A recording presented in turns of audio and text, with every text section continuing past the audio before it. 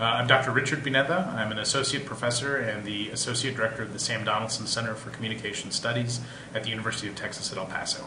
The impact that his professional career had on other people. He didn't get a chance to see the emergence of the NAHJ. He didn't get a chance to see the emergence of Spanish language media in the mainstream, or even the number of Latinos who are actively reporting in journalistic capacities around the country. And what do you think Rubén Salazar would say about the stance of Latinos in journalism today?